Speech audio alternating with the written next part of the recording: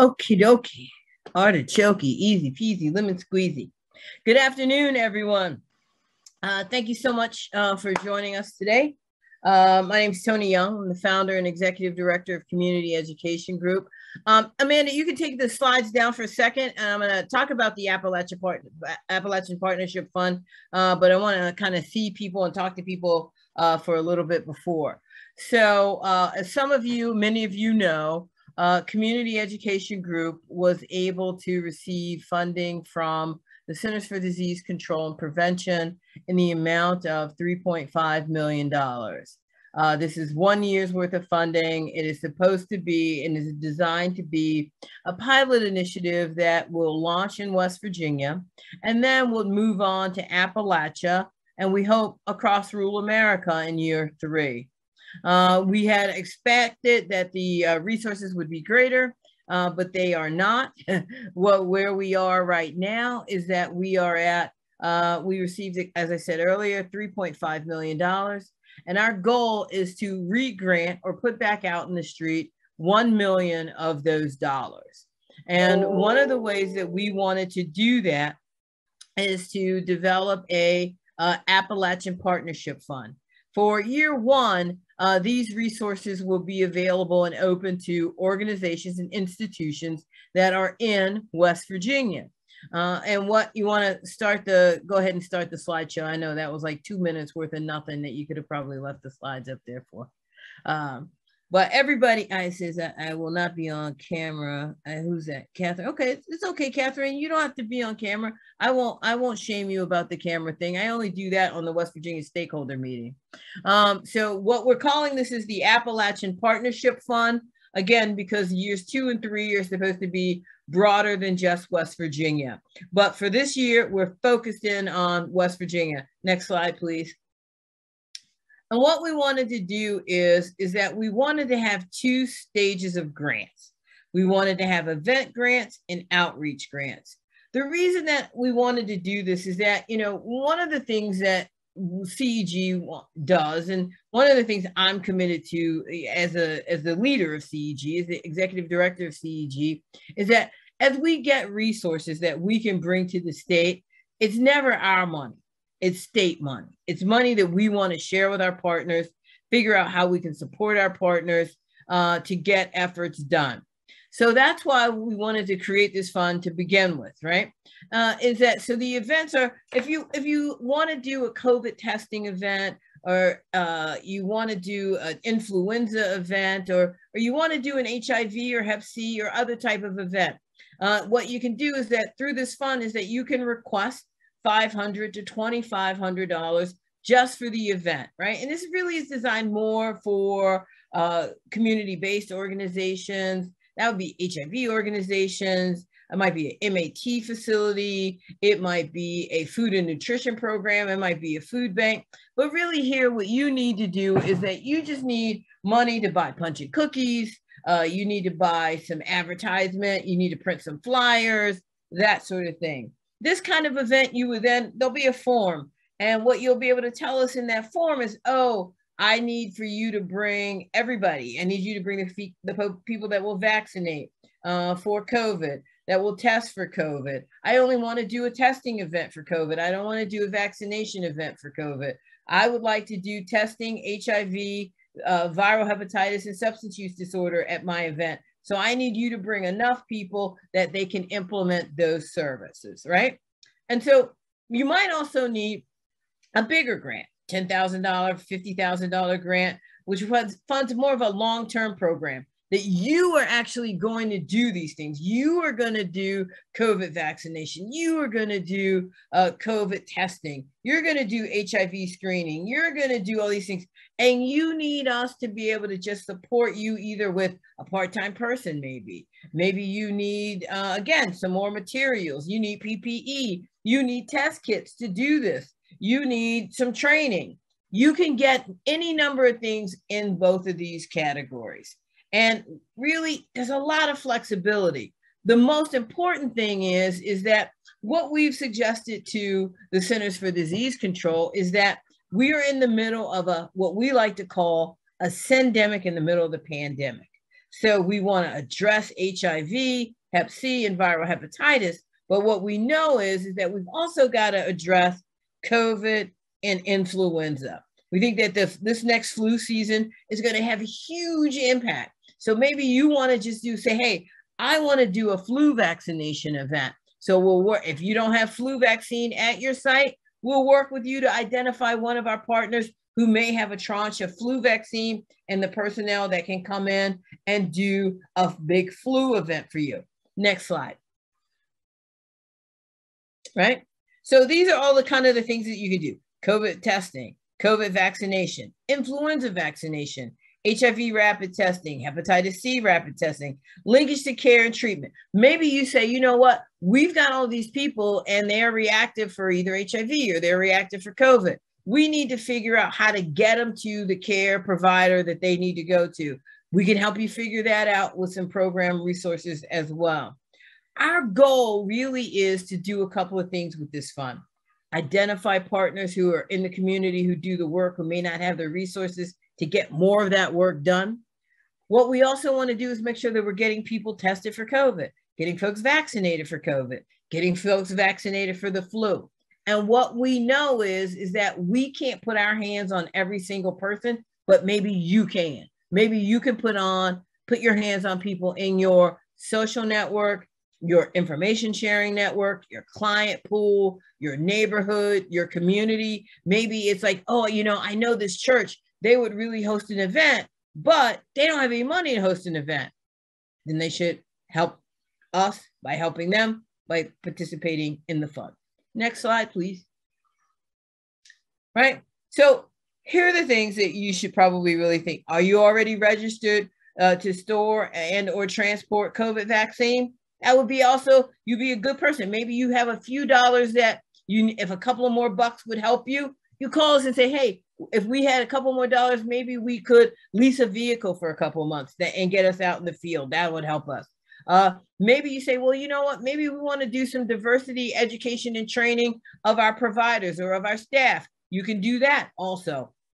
You can say, do you have relationships that you feel like maybe we could develop if we did focus groups, or if we did some outreach, we did some education. And right, can you also do some reporting? Because we're going to need to know how many people walked up to you to get a COVID test, how many people were able to get vaccinated for the flu, how many people were able to get an HIV test, how many people were offered a test and said, no, I don't want one. So those are the kind of little data elements that we are going to want to collect. We'll have a form for you. We're looking at 2 different methods.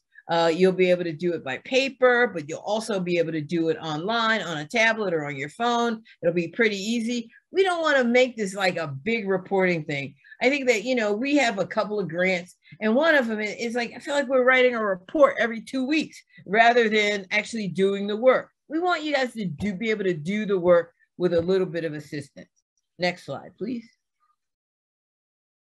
Right. Again, here's some of the things that you can support here. If you need to pay part of a registered nurse, you maybe need to pay for part of a medical assistant that's going to help at some of these events. Maybe you need more testing supplies. Maybe you need more PPE. Maybe you need just some giveaways. You need some collateral items. You need some, just like I said, basic event support, punch and cookies. You know, again, you need some reporting support. You need somebody to come in and help you with data collection. You know, we have a robust evaluation team on board now. Maybe you need those guys to come. We also have another evaluation consultant. Maybe that's what you need. And we can help you figure that all out.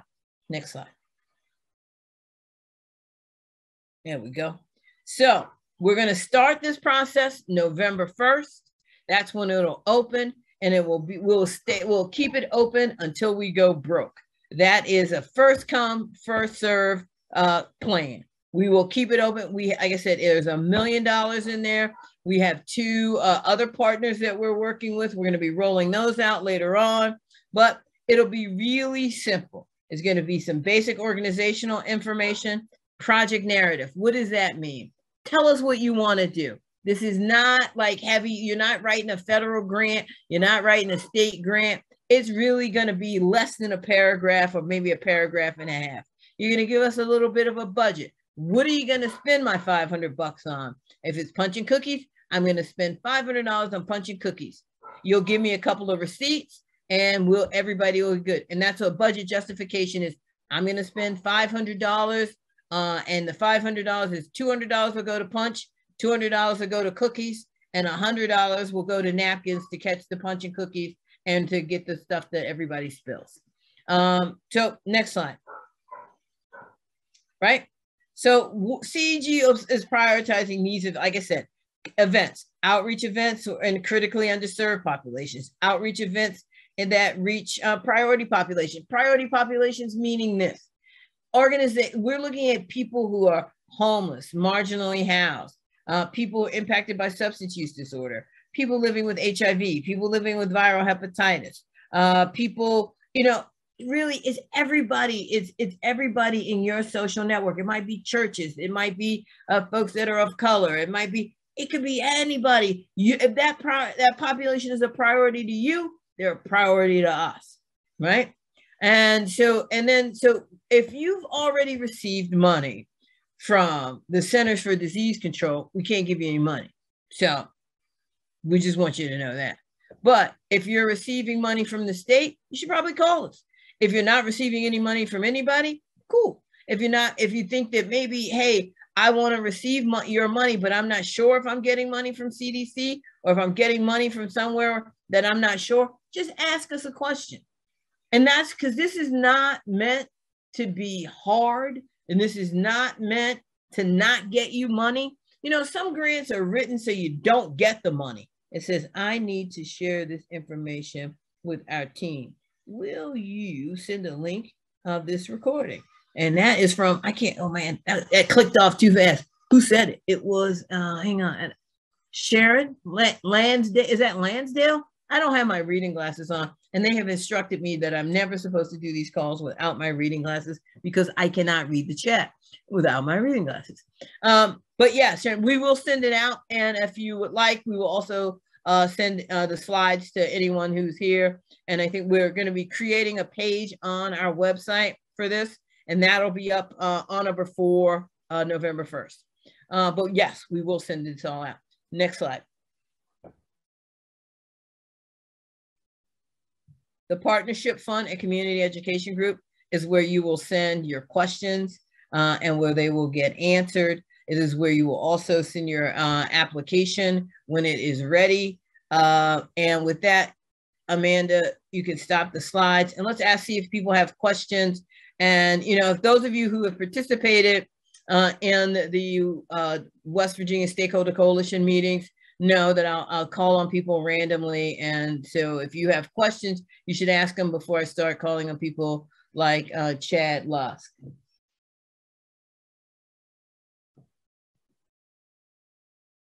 I guess Chad Lusk didn't have any questions.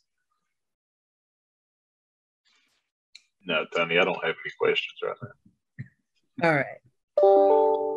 If you have any questions, feel free to send that to an email to that address, or feel free to email me personally.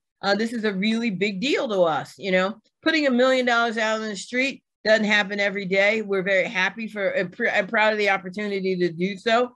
Again, I wanna thank you all very much. That was like 15 minutes. I thought y'all were gonna have a ton of questions. I mean, where the questions? No questions? Everybody's just getting ready to write their grant. That's it. How long? You made it too easy. How long will CEG take to respond to applications? Once we open up the portal on November 1st, we anticipate being able to get money out and get it to you in 2 weeks. That's our goal. A short turnaround, because look, this is all going to be hard stuff, and we're coming up on winter. If you've got an event, we want to be able to make sure that that event can happen. And you know, if we need to do more work, when I say do more work, meaning maybe your grant application says that you need to hire a nurse. Well, we got to figure out, is that nurse registered in the state? Is that nurse already on staff? Are we covering money that should have been covered by something else? Those are questions, inquiries that we'd have to make. We have to also, like I said, always make sure that we are not doing what is called supplanting CDC's money, that you're not getting money from CDC to do the exact same thing that we're giving you money to do. So we'd have to figure that out. As long as we can figure that out, it's easy peasy, hoppa Louise. So I'm with the FRN and I serve like 3 different counties here out in the Eastern Panhandle. And what I'm going to do is I've already got a list in my head of who I'm shooting this over to. Mm-hmm.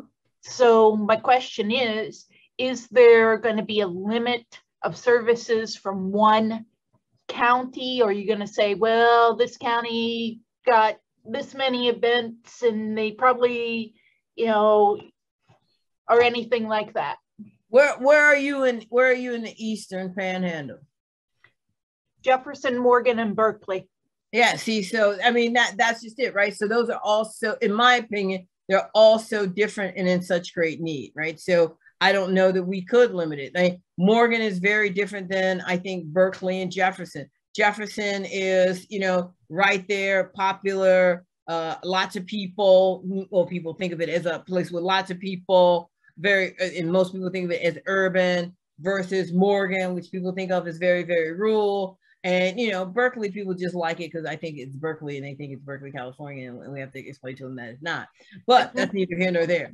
But yeah, no. So, I mean, I don't see that we would say, oh, wait a minute, 2 organizations in Hardy County or 2 organizations in Berkeley got money and none in Upshur got any. Well, our job is then to start reaching out to folks in Upshur County. That's our job. And so, I mean, I don't think we're going to get 25 applications from Jefferson County. I don't think we're going to get 25 applications from Berkeley Springs. I don't think we're going to get 25 from Morgan. If we got 3 or 5, 9 times out of 10, we probably are still in the range of what we could do. And it would depend on the amount of the award, right? If they're looking for 50, different than if they're looking for 2,500. Did I answer your question? Yes. Okay, perfect. Thank you. All right, listen. Amy Snodgrass, you have a question? You know what? I'm good. That's awesome. I'm excited. We'll present it to the RCOR partners, and especially I'm thinking Minnie Hamilton off the top of my head. Okay. So Calhoun, Gilmer. Yeah. Right. Perfect. That'd be great. We need outreach out there. Whenever you say Minnie Hamilton, I always think of Minnie Pearl. So I don't know. I mean, that's the first thing that always pops in my head, and then I have to go, no, that's not that. The hat and yes, exactly. I know. I gotta get out more. No, this is great. I think it's terrific. So it's a great way to do it, and we'll definitely be submitting one, especially in our rural areas. Right. I mean, and that's the goal, right? The goal is like for you guys to submit one, but also to tell your friends about it, right? There's enough money where everybody can eat a little bit. Tell your friends. Tell people that even aren't your friends.